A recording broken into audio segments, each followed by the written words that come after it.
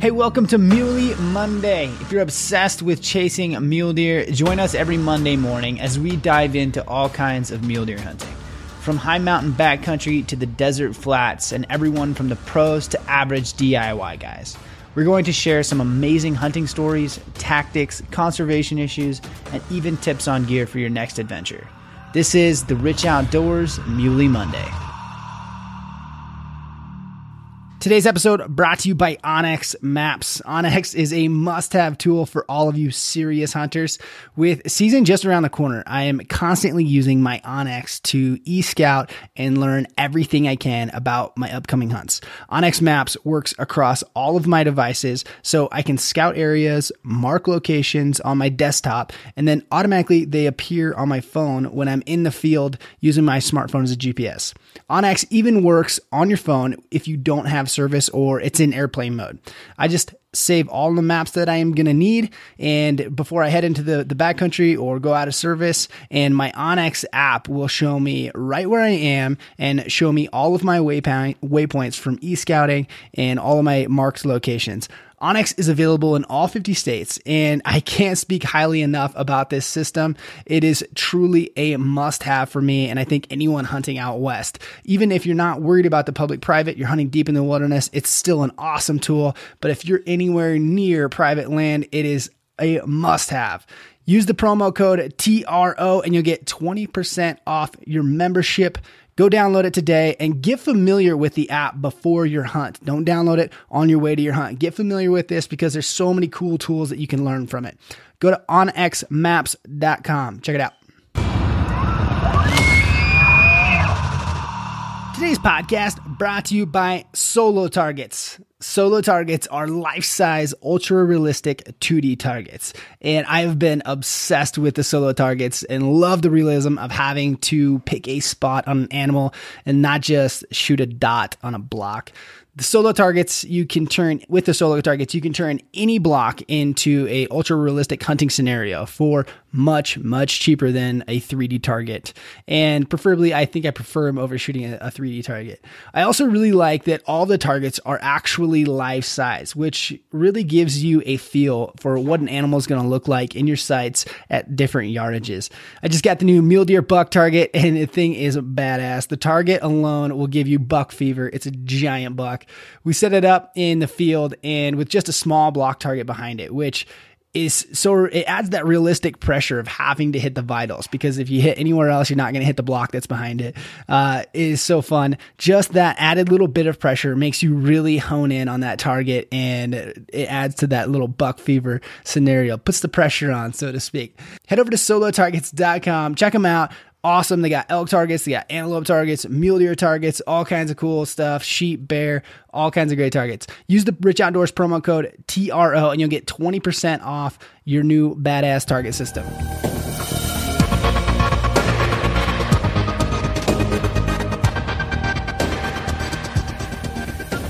All right, Tyler, welcome to the podcast, buddy. What's going on? Not much, man. How about you? Not a whole lot. I got so many scouting trips planned, and I'm trying to knock out podcasts. I got so much going on right now. So wedding is out of the way. Now it's full blown scout mode. How about you? Not that. I mean, I'm pretty much full blown scout mode, but just moving back from Arizona, had me a little bit tied up with scouting season this year. So we're just barely getting to hit it hard. So nice. Well, Tyler, you're a freaking long-time listener, huge part of the podcast, been, in the insider group for a long time. So I'm pumped to have one of my, old school, I can't say old school, long-time listeners on the podcast, going to BS about mule deer.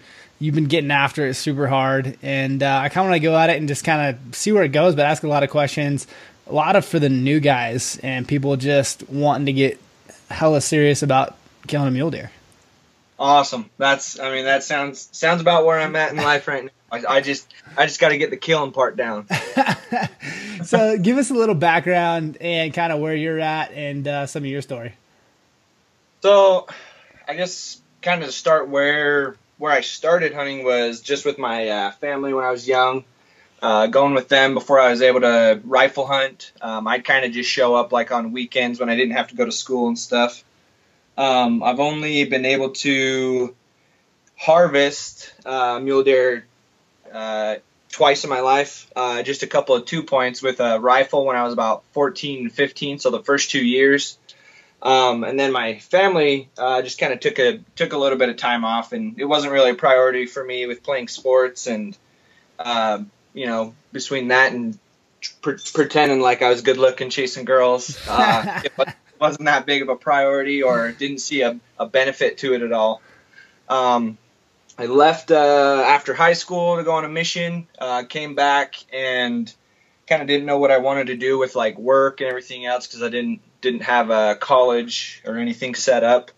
So I just kind of did more just like labor, hard labor jobs and stuff, just like construction, like HVAC and framing and stuff like that. And one of my buddies, one of my best friends now, Mitch Libby, he works for a long-range gun building company now, but he has always been into archery.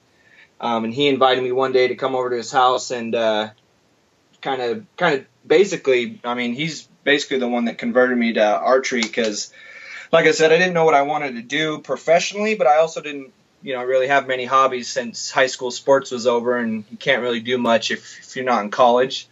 So with that, I started shooting. I picked up archery in the middle of the winter. So it was a lot of, just indoor stuff that we were doing at the time. But I instantly knew that, that was going to be something that I wanted to pursue the rest of my life, whether it was just for a hobby. But as of today, it's one of my professions now, trying to be a part of the outdoor industry. Not like a face or anything, but be able to be a part of helping other people get into it just because I've known, how hard the learning curve is, or could be. And I've just tried to give everybody as much knowledge as I can that, that I've gone through and trials and stuff that I've gone through to be able to get to the point of hunting, I guess you could say, a hunting career, my very, very small hunting career that I've had. So. No, I think there's a lot of guys in your shoes, and that's why it's kind of cool to do a podcast on it. Just, like I said, you've been listening to the podcast for a long time, been supporting the podcast, so like, there's a lot of guys in your same shoes that maybe they hunted a little bit as a kid, but it was never like a serious thing. And there's definitely a gap, and I think it's, a lot of people can go hunting with their parents and just never really get into it. But yeah, when you take that leap and you kind of take that leap that you did and getting super serious about it, and archery has that effect anyway, because you just have to take things more seriously, and it takes training and it takes practice. It's not like you just go out on the weekend and, shoot one with your rifle. So it takes a lot of preparation. I think that's what a lot of guys get into it. So it sucks you in. It's like just how much work goes into it, and it's a full-time hobby. Scouting and shooting your bow and prepping and gear and research and all these things. It is a full-time hobby. And I think that's what sucks a lot of guys in. And I think there's a lot of people in your position where, yeah, you may have hunted before, but like the learning curve can be so hard, and there's just so much information that a lot of guys like myself take for granted and you don't think about. And so I do know that sometimes I, don't ask the simple questions because it doesn't come up. And so it's kind of fun to talk. It's going to be fun to talk to you and kind of get, where your original hiccups were, what your problems were, like what you still struggle with, all those things. Because I'm sure that like I said, there's plenty of people that are in the same boat. Absolutely. Yeah. And but working, in the place that I work currently, I run into that, day in and day out with, people calling in and stuff. I guess if you wanted to kind of just get into kind of what I do now. Yeah. You're working for Camo Fire. Everyone knows Camo Fire. Awesome freaking company. Kendall's a great dude. Deals, everyone. Yeah, we love Camo Fire. So how did you go? You were in construction. When you applied or got the job with Camo Fire, did you know that at that point that you wanted to be in the hunting industry? Oh, absolutely. It was a little bit, but I would say probably about 6-7 months ago that I had, started to look for opportunities to work really in any position in the outdoor industry, whether it was even just something as simple as like Sportsman's Warehouse, or like an archery shop that I worked in Arizona for quite a while. I mean, a little while, but just like any way that I could find, get some time in or be able to get paid to be able to, talk to people about hunting, learn from people about hunting, be able to share my, like we're, already talked about, just a little bit of knowledge with the learning curve about hunting, like anything I could do to do that. It just drove me more and more to find like a career path versus like something like Sportsman's Warehouse or something like that, or, other like big name brand companies that aren't like, very, very specific. It's just like a one size fits all kind of place. Unlike like Black Ovis or something like that, where it's, could be very specific to, backcountry hunting or hiking or anything like that. It's just hard to be able to make a career out of something like that when, you can top out it so far. But I needed something that I could be able to, turn into a career where I could make enough money to keep, to keep the bills paid, basically, but also be able to get time to go out in the field, because ultimately that's what I'd like to do, is just be out there and be testing products, using products, being able to come back and talk to, customers, my coworkers, my boss about, things that I've used, and be able to give that feedback back to other people. Because, as a quote unquote, I guess, gear guide is what they call it at kind of what my position is, or a couple other my coworkers' positions are. People call in multiple times a day, asking, what's your opinion on these boots versus these boots, or, this water bladder versus this one. Like you've got to know. I mean, if you don't know, I don't BS stuff, and I know nobody, that my coworkers BS stuff, just because, that could be someone's life that you're messing with in a way, because gear is very important.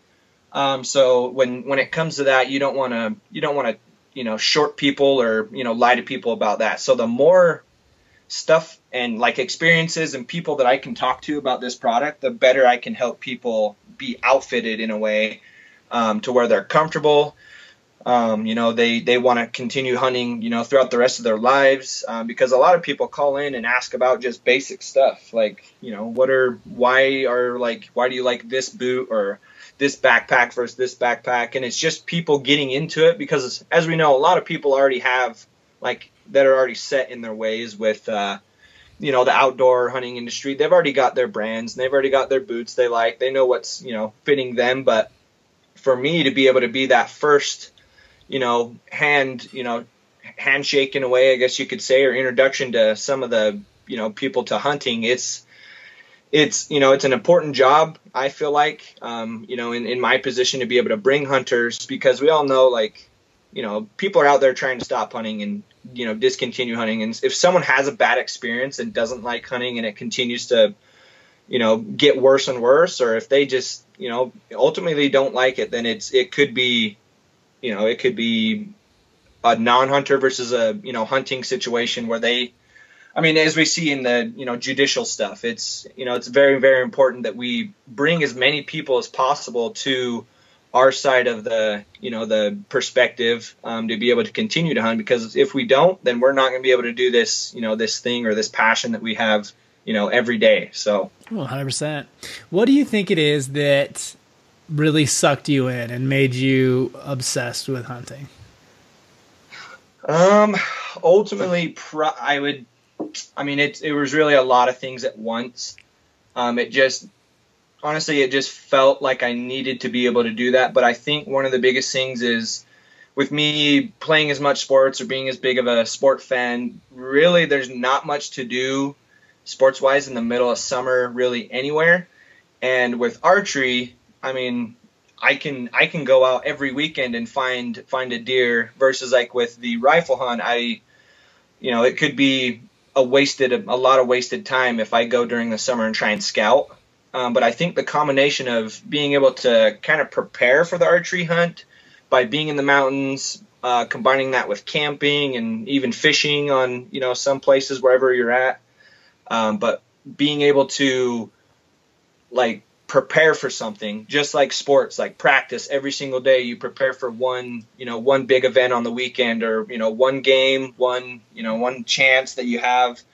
I think it was just an easy conversion for me to be able to physically, get out there and physically prepare myself for the week, or, even if sometimes a couple weekends that I have, to be able to, to go all out and try and make something happen, and, ultimately come out in some terms victorious, Yeah. No. Well, how was your first hunt? What was your expectation going into it, and kind of what was your thoughts afterwards? Do you remember?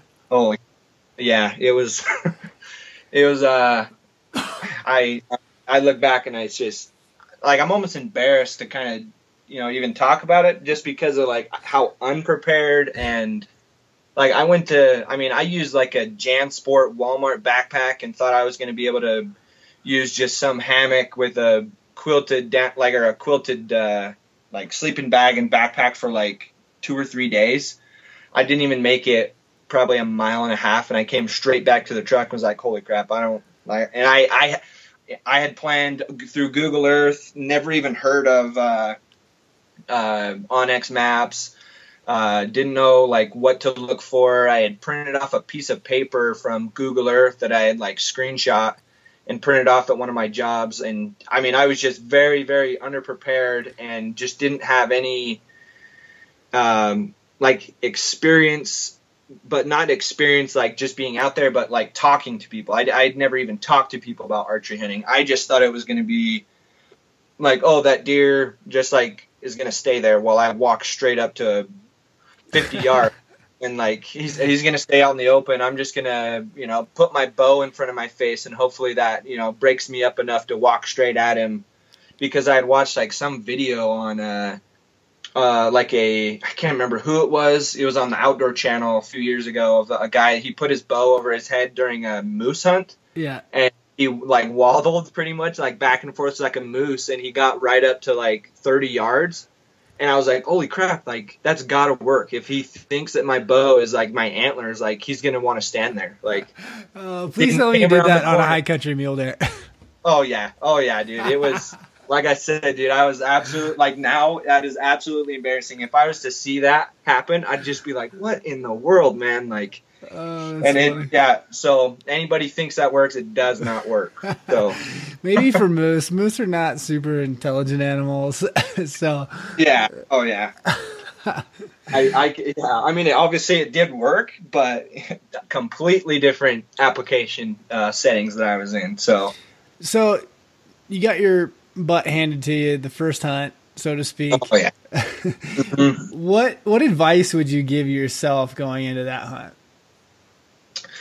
If you could do it all over again, if you could go back in time, like 2 weeks before the hunt, and talk to yourself, what would you tell yourself?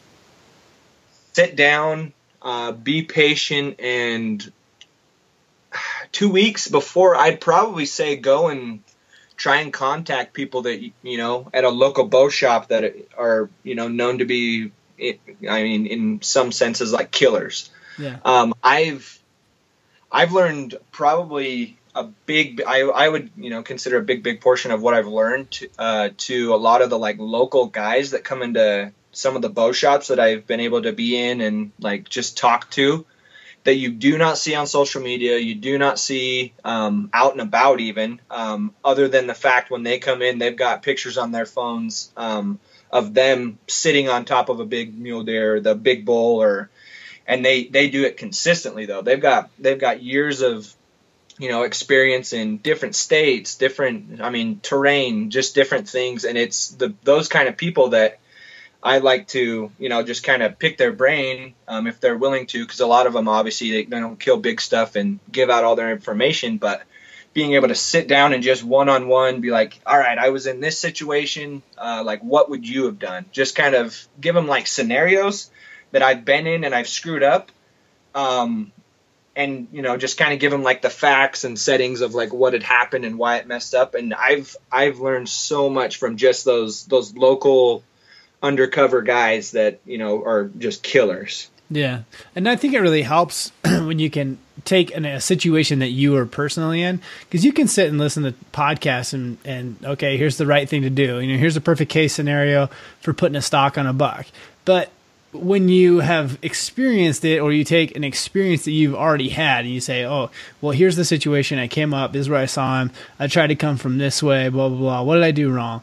And, most people could say, well, it wasn't there, but, maybe try this or do this. And that helps because it sinks in your head a little bit more when it was like something you went through, something you experienced, and you can see the two contrasting approaches to a situation. And you're like, oh, well, I walked this way and I should have went high in that situation. I should have waited till he bedded down the second time. Things tend to stick in your brain a little bit better when you have firsthand experience, like that hands-on effect, so to speak. Yeah.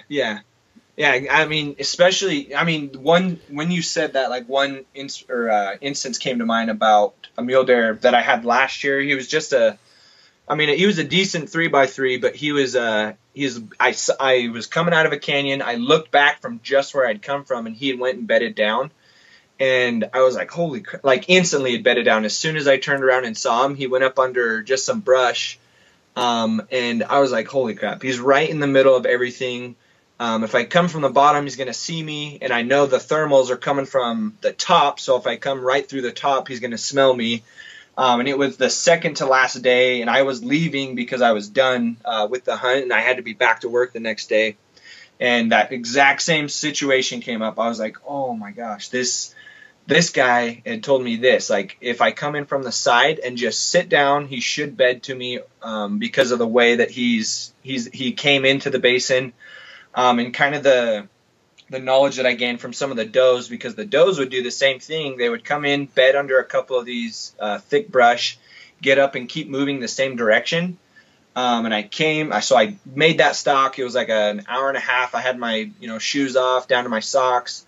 I was within, I think 40 yards, and I could just see his antler tips, and it was just so hot. I think it was like 95 that day. No trees around me, just the thick brush, just a lot of sagebrush, and the exact same thing in my mind. I was like, oh, like I don't want to sit here all day. I'm down to the last couple sips of water that I have, and if I kill him, I'm gonna have to go get more. Like, just a lot of like different scenarios and things that I had heard like through this podcast or through other podcasts, through similar situations. And my buddy Lance Harris had a similar situation happen with his big 200-inch plus mule deer that he killed on the Wasatch Front. And but his was in the winter, so he was actually freezing his butt off, and I'm over here sweating my butt off. And so I thought that if I would throw a rock past him to where he would hear it, he would stand up and turn around, and he wouldn't see me, that I would be able to shoot. And in my mind, I was like, oh my gosh, this is lining up to be exactly that. Like, this is what's going to happen. He's going to stand up. So I did that a couple of times. I threw a couple rocks as far as I could, like over the top of him and past him. And instantly he stood up, but instead of staying the direction he was facing and looking where the rock was, he looked directly back at me and just stared me down. I screwed it up because of that, versus like I didn't even think about, oh yeah, just sit here and wait for him to stand up and, feed towards me, and then I'll be able to shoot. And it's just experiences like that, I couldn't have gained anywhere else but doing that. Even if I listened to the hours and days of podcasts, like it would not have been anything different. Yeah, the old rock trick that's a tough one. And it's funny because you'll see that done in a video or something, and you'll remember it like, oh, that was clever. It's something that's clever. But does for as many times as a dude throws a rock and a buck stands up and looks away from you, like there was 10 times that someone threw a rock and that buck just bolted, like especially high pressure areas. And like, I think you'll see it on videos, and it'll be like some big ranch where deer have really never seen humans or care. Oh. But when you talk about the Wasatch or bucks are getting chased, like they know people, like any sign of anything, and they're probably just going to bolt. Yep. Yeah, exactly. He literally stood up, looked at me, gone instantly. As soon as, man. Yeah, I know it's exactly what you're saying. It's just experience. And obviously I'm probably never going to do that again. And I'll just sit there and sweat to death if I have to be able to get a shot off from now on. So, and patience, like I was saying earlier, patience has got to be, a virtue. Like it's got to be a number one thing, whether it be glassing or a bedded buck or anything like that. I think is a big issue that I've always struggled with learning how to hunt. Really. And I think that comes a lot with people, new hunters, especially if you haven't had success yet. You tend to start to push things and you push things. And it's hard because there is a lot of times where pushing things will get it done. And it's knowing when to push and when not to push and when to be patient. And that's so freaking hard, especially when you're just starting out. You don't have the gut instincts of prior experience to help you. But I think so many guys, like, especially you get 2 or 3 years under your belt and you're itching to kill that first buck and you start to like really pressure things, especially with mule deer. I would say more than elk. Like with elk, you usually shy on the side of actually pushing a little bit harder than you should. And mule deer side on the patience side, so to speak. And same with antelope. By putting a sock on antelope, just always take the hard route, always take the patience, always sit in the 100-degree weather and wait it out. Like time is your friend, patience is your friend. And like that's, I think I see so many new hunters that try to force situations, especially with mule deer. You're trying to force it, trying to make it happen. You want it so freaking bad, but then you blow it.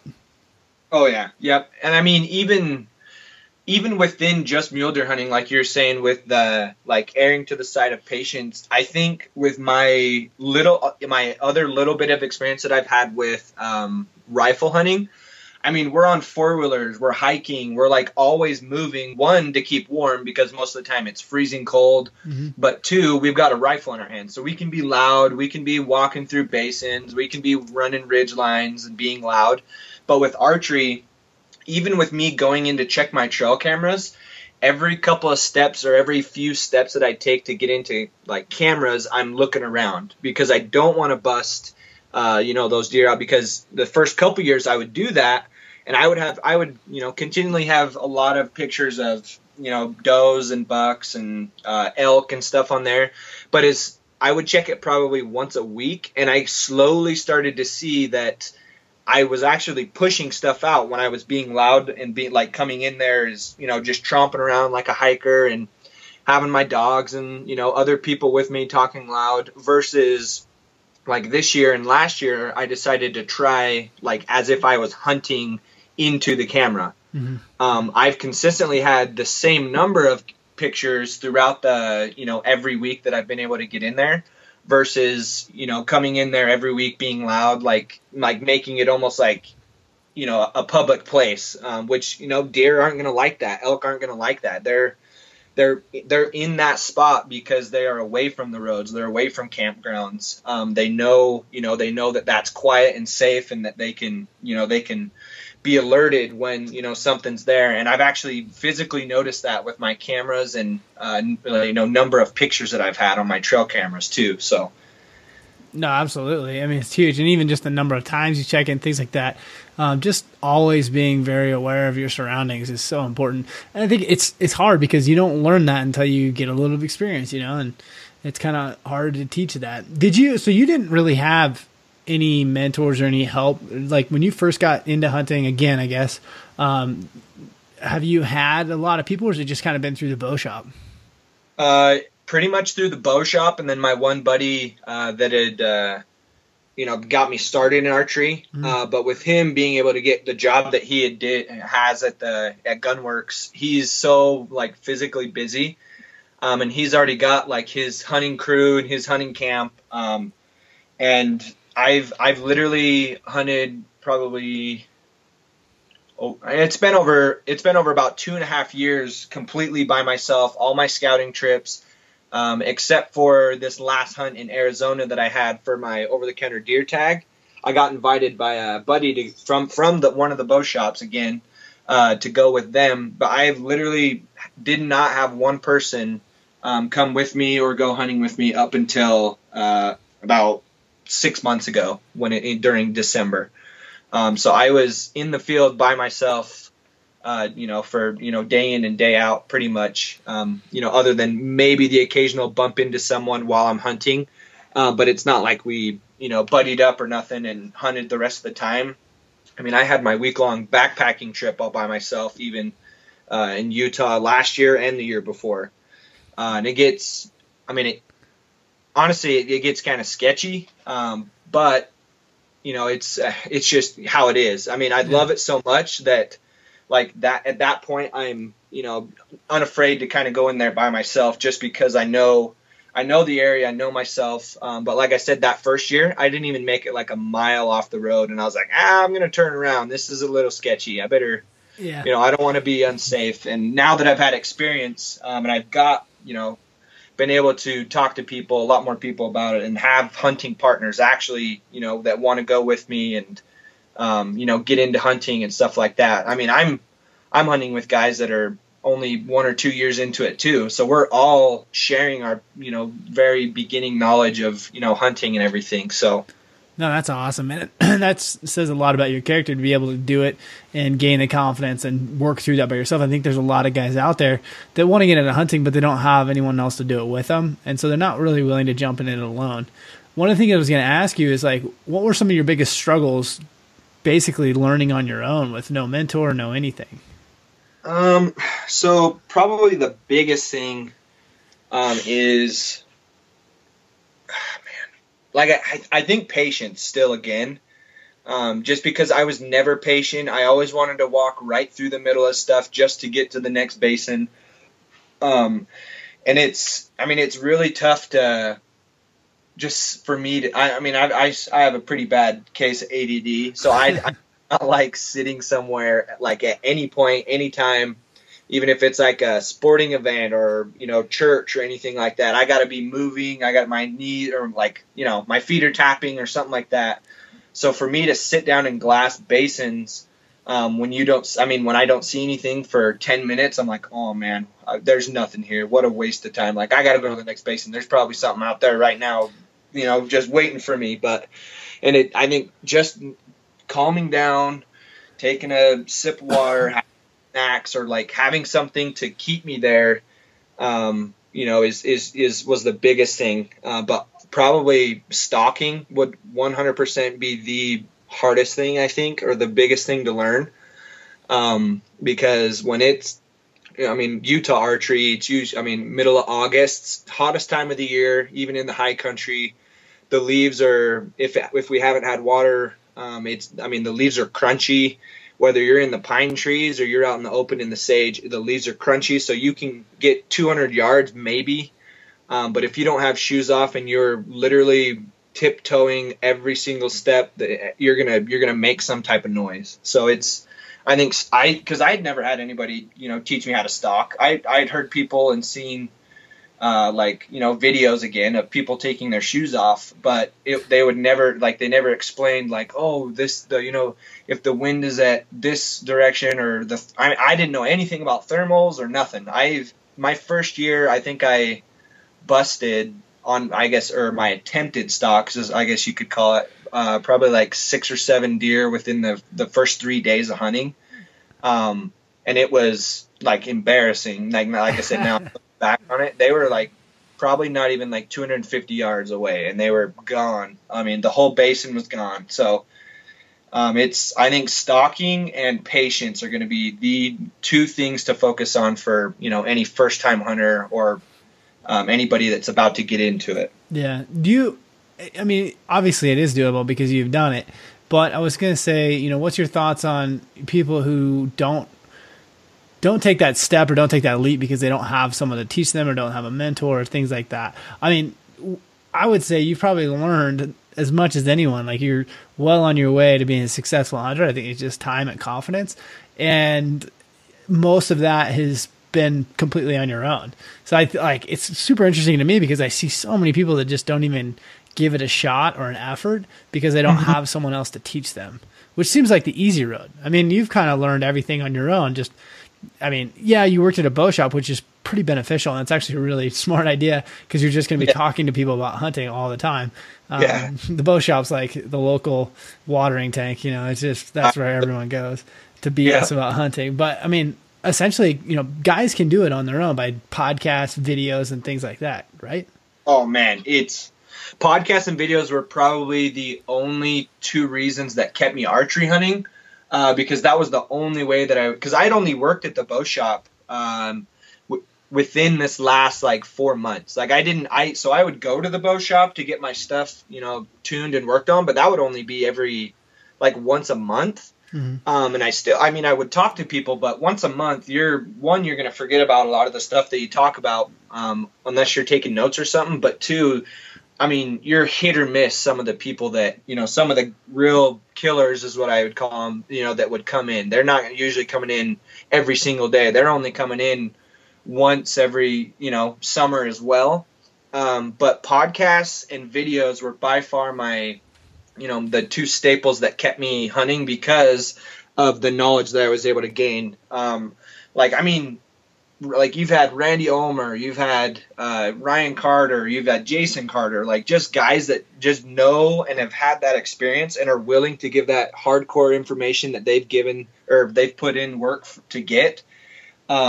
Because if I didn't have any of that stuff, I honestly probably would have just gone back to like rifle hunting and just being a weekend type warrior for hunting, and just been miserable, doing the jobs that I was doing.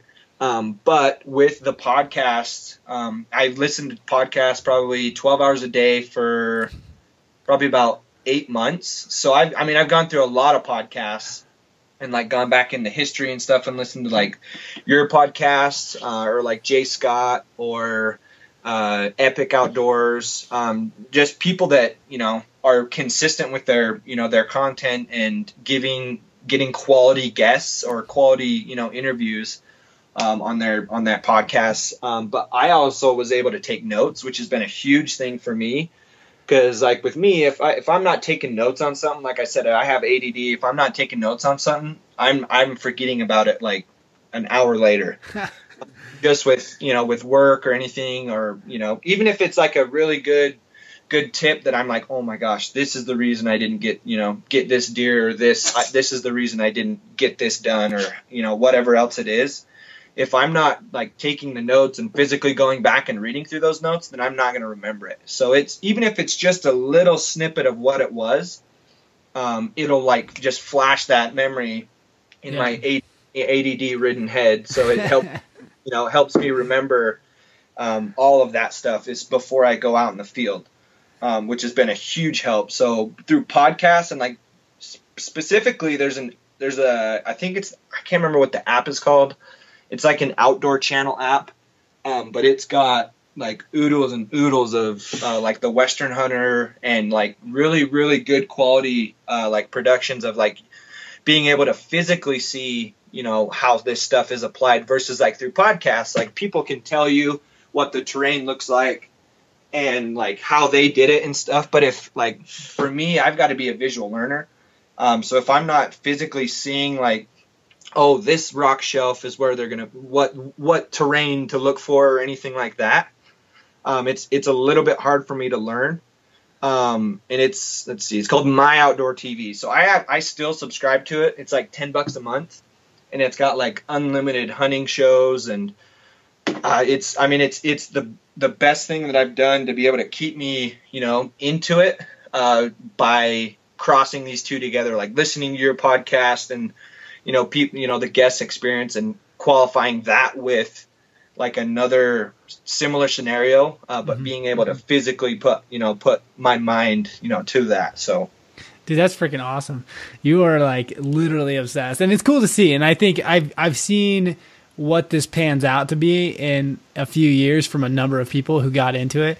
One of my good friends in Bozeman, Sean, he kind of was into sports for most of his life, and then once that was over, it was kind of like, okay, now what? And went into hunting with the same dedication and time asset. And is absolutely crushing it. So I can't wait to see like how well you do in the future. And I think it boils down. We just did a podcast and we were talking about confidence and how important it is. And I'll be curious to see how much you start to skyrocket in success as your confidence starts to grow. And it's tough because in the first couple of years you don't have that confidence, but once you get over that hump, you get your first kill, then it's all downhill. And it's like now you have the confidence. You know the things that you knew are working.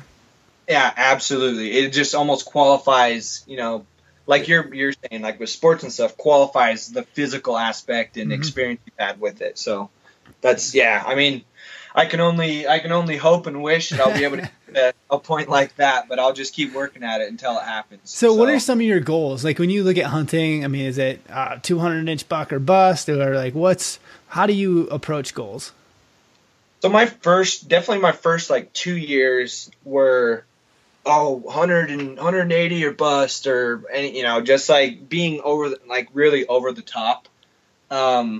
Honestly, I really feel that I can get something like that done within the next couple years, but I'm not gonna like limit myself with for my first kill. I'm not gonna be like, I'm gonna if I don't kill anything within the next 10 years, then I'm just not going to kill anything. Like I'm definitely open to being able to harvest like, a mature animal that's small, or a small animal that I'll be able to, kind of put food on the, on my table.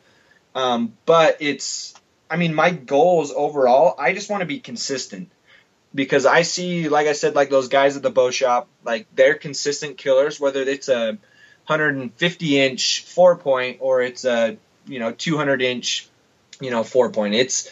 They're just consistent, and I know that the consistency for them like makes it fun, because that they've put in the work, that they have had that experience every single year, but they're also sharing that experience with their kids or their wife or their friends, their best friends, or you look like even just some of the videos of like the born and raised guys, like those guys are best friends, like those guys will go to the ends of the earth for each other, but they're also consistent, which makes that experience even more special.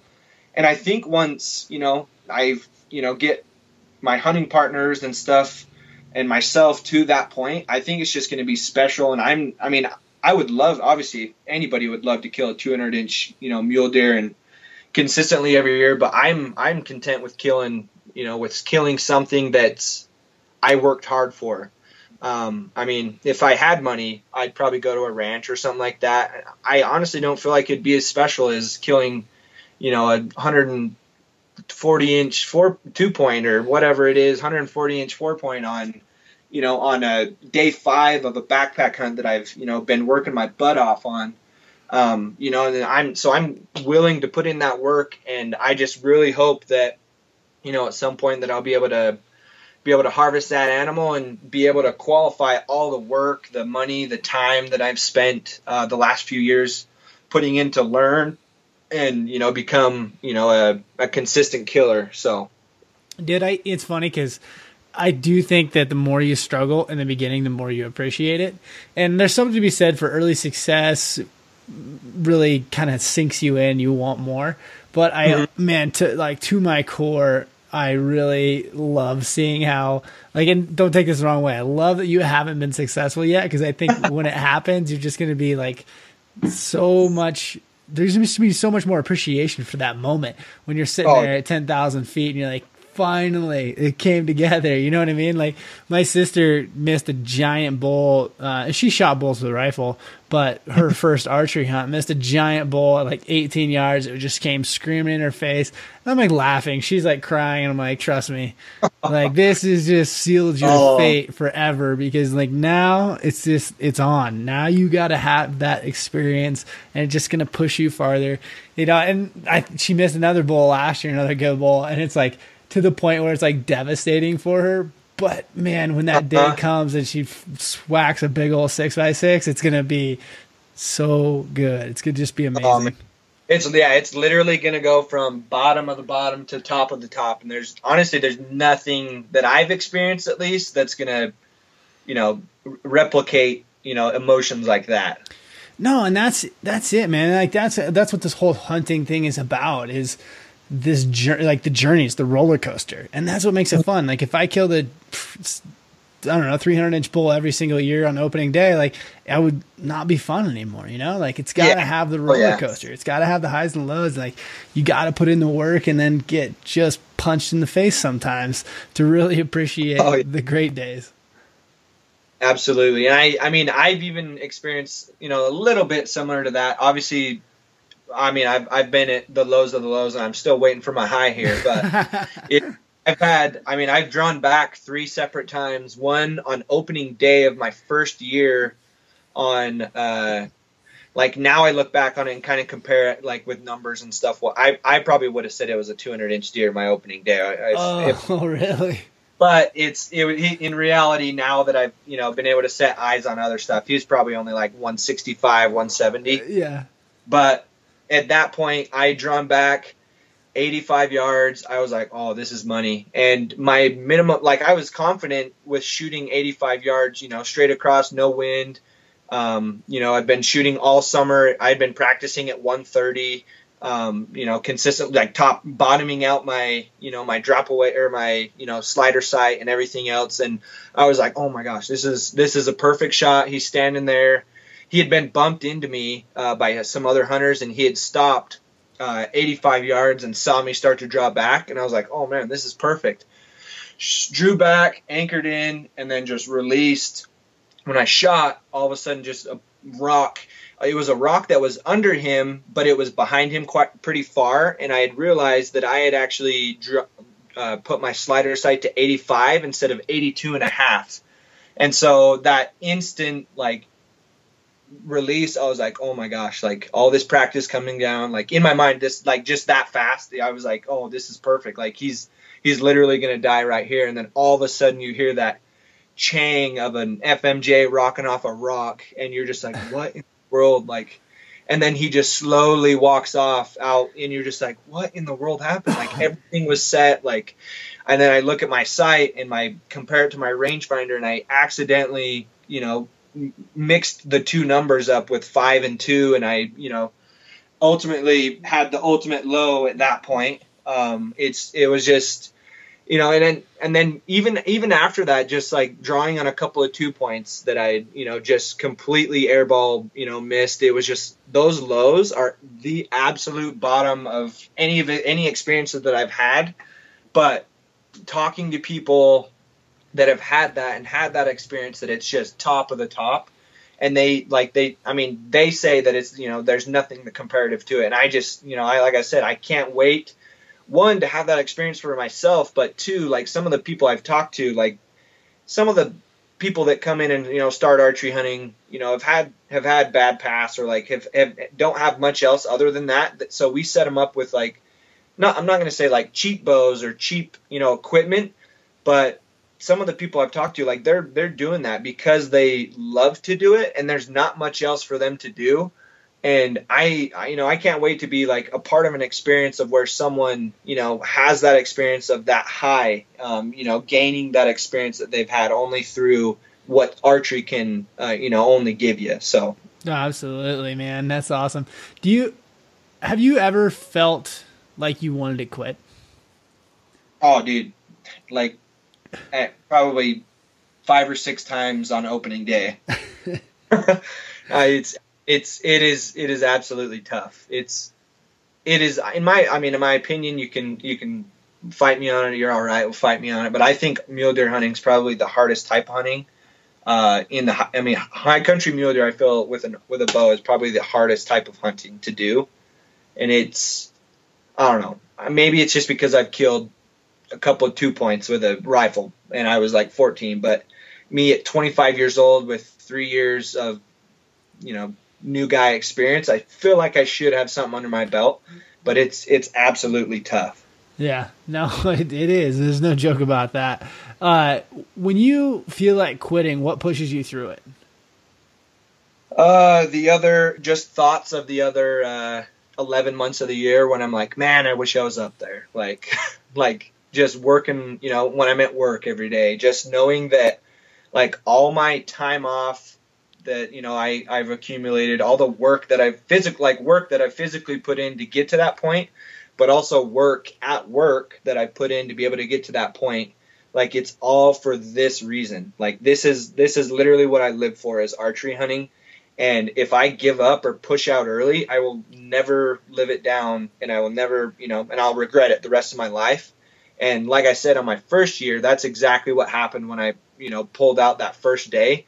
I actually went home. I didn't even stay and hunt like the lowland or anything. I went home and was like, oh yeah, I guess I'll go up like on the weekend. And as soon as archery hunting was over, or as soon as I got home, I was like, man, like right now I could be standing right next to, some animal or, something like that. But the thought of like me not being able to have a bow in my hand and be chasing a mule deer is really what pushes me even further. Yeah, no, that's funny. I have a very similar story. I think one time ever, I just went home early and I'd been rained on for like 8 days, and literally driving home was just kicking myself. Like, why did I leave? Like, this is dumb. And then especially you get after season, and that's when it like sets in. You're like, man, I freaking gave up early. I'll never live that down with myself. Yeah. And so like it's carried me through some gnarly hunts, some brutal times, and just it keeps that in the back of my head that I'm like, man, one day after season I will be begging for September again. Like, this sucks right now. It is not fun, but it's still better than being, I always say October 1st.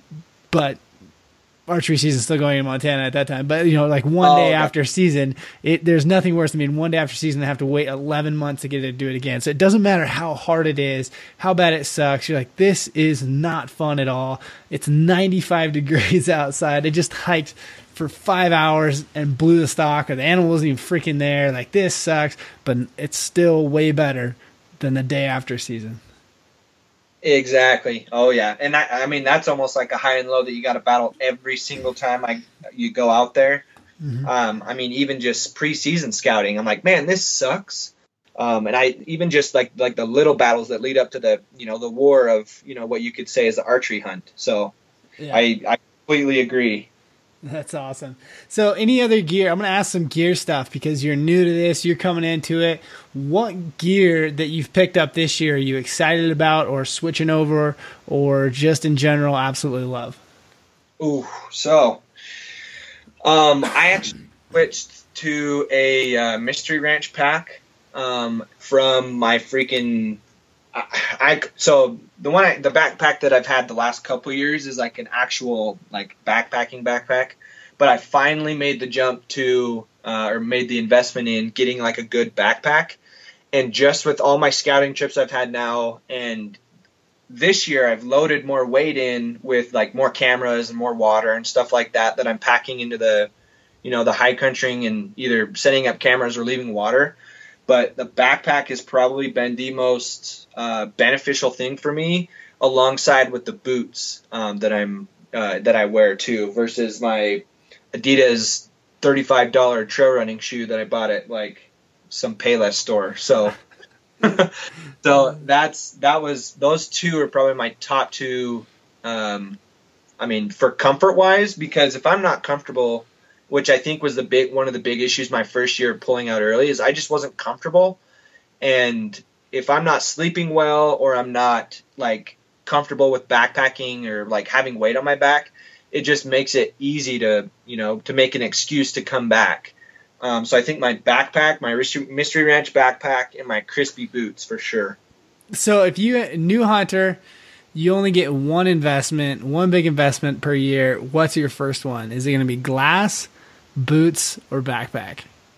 I guess I got a lot of glass this year too, but I had already had, honestly, with archery hunting, if you can't see, or if you can see a deer that's more than a mile away, you're probably not going to make it happen that day anyway. So I would say cheap out a little bit on the glass and definitely invest in a pack. A pack or like a good sleep system. Because if, like I said, if you're not comfortable in the morning, like if you don't get a good night's rest, it makes the entire day and everything else that you're doing, whether it be hiking, or makes all the other products, I guess you could say, that you're using like, pointless, because if you're not well rested and ready to go, you're not going to want to push hard. So Yeah. Probably sleep system would be my number one. Sleep system, huh? That's it. I mean, it's a valid concern. Like, there's nothing worse than freezing your butt off all night and then just being dog tired the next day. Oh yeah, exactly. Yep. Well, yeah. So yeah, I would definitely say sleep system though.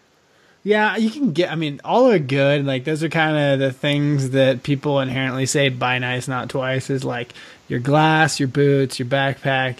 I guess you could put sleep system in there too, but it's kind of hard to get all of them at the same time. And I think you can. I got away with just tennis shoes for a long freaking time, but it's like depends on your feet, your ankles. If you got bad ankles, like, don't mess around with it. Get a good pair of boots. And it depends if you're truck camping, if you're backpacking in there. I know, like, I ran an outdoorsman pack for a lot of years and didn't realize how bad it was until I got my Stone Glacier. And like, my outdoorsman empty is 7.5 pounds. Like, it's freaking so heavy. And so you're like constantly packing around 60, 65 pounds, like, without an animal in it. Like, that was just like brutal, beat you up all day. Yeah, that would be tough. I thought Everly stock was bad at like 5 pounds, but holy crap. No, like, legitimately, I would grab my bag all the time. Like, what is in here? Like, there's got to be something in a pocket somewhere. Because, like, it just feels like it's loaded. Like, there's something missing in the bag. That there's like a hidden pocket full of freaking lead. Yeah, where's the freaking lead frame that I got attached to this thing? Yeah, no, and like, now my Stone Glacier is like, wow, this thing is like feather compared to my other one. Like putting on a t-shirt, pretty much. Yeah, exactly. Like, loaded, my bag's probably lighter than my outdoorsman with nothing in it. Yeah, exactly. Yeah, with water and trail cameras all in there. Yeah. Awesome. So what do you got planned this year? Your Utah? What's the big plan? So far this year, I'm gonna try and do a Utah over the counter tag with like a spike only or cow elk. Honestly, the only reason that I was even thinking about it this year is we've got on one camera right on the water. I thought there was going to be a lot more mule deer activity, but there's a lot more elk activity. So meat wise, I was like, man, if I'm, in case I want to try and hold out on a mule deer, I might as well fill the freezer with some cow meat or, some spike meat or something like that. So I think I'm going to get an over the counter, cow or spike tag, where I'm deer hunting, but also I've got my, my normal general season Utah tag. And then I actually, fortunately, drew an Arizona rifle tag as well. And come to find out that, the reason we even did the rifle hunt versus the archery hunt is in Arizona, in the unit that we're hunting, they actually let the rifle go first before the archery hunt. But in order to so we wanted to make it, like, with our experience that we had in there and, seeing the big bucks that we had seen in the desert, I was like, man, let's just put in for the rifle because we know we'll draw it because it's a pretty low point area for a rifle hunt, but we're going to take our bows instead, and we're going to try and get it done with a bow, and we'll see what happens the first few days, whether we cry baby out and just pull the gun out, or if we get it done with the rifle or the bows. So you got to go full commit and not even take a gun, man. If you take a gun, you'll give up too soon. I know it's like a 12-hour drive, and I'm just like, oh man, if I leave my gun and and that last day I come to find out that there's a big old buck at only 200 yards, I'm gonna be so mad if I don't make it happen. But think how much harder you'll work if you have to get it done with a bow. Yeah, so I'm leaving my gun at camp for the first 4 days. And if I don't get it done within the first 4 days, and I've had good chances, then I'm still going to use the bow. But if not, if I just can't make it happen for whatever reason, which I'm about 90% positive we'll be able to make it happen with with just our experience last year of them, how active they are during the rifle hunt and how not skittish they are during the rifle hunt or the first few days, I do think we'll be able to get it done. But with the potential that we've seen and know is in the area, it's going to be hard to leave the gun in the truck or if it doesn't happen within the first 4 days. So yeah, no, and that's the thing is like it's hard to shoot a 160 buck with your bow if you're seeing 180s that you can shoot with your rifle. It's gonna be like, oh yeah, the temptation's always there.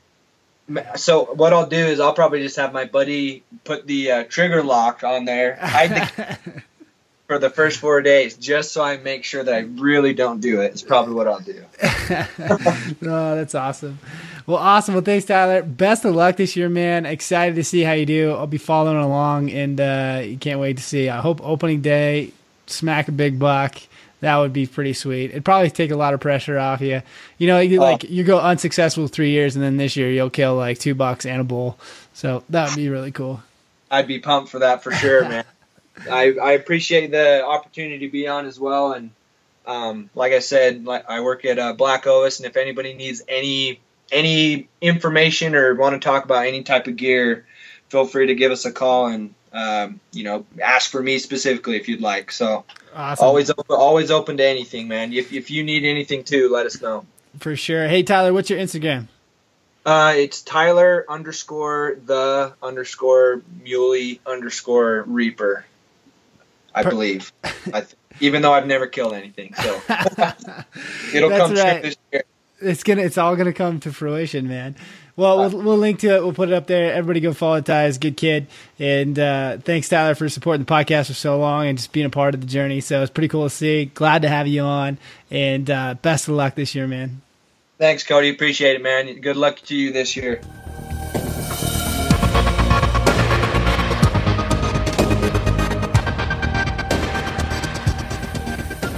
Today's episode brought to you by onX Maps. onX is a must-have tool for all of you serious hunters.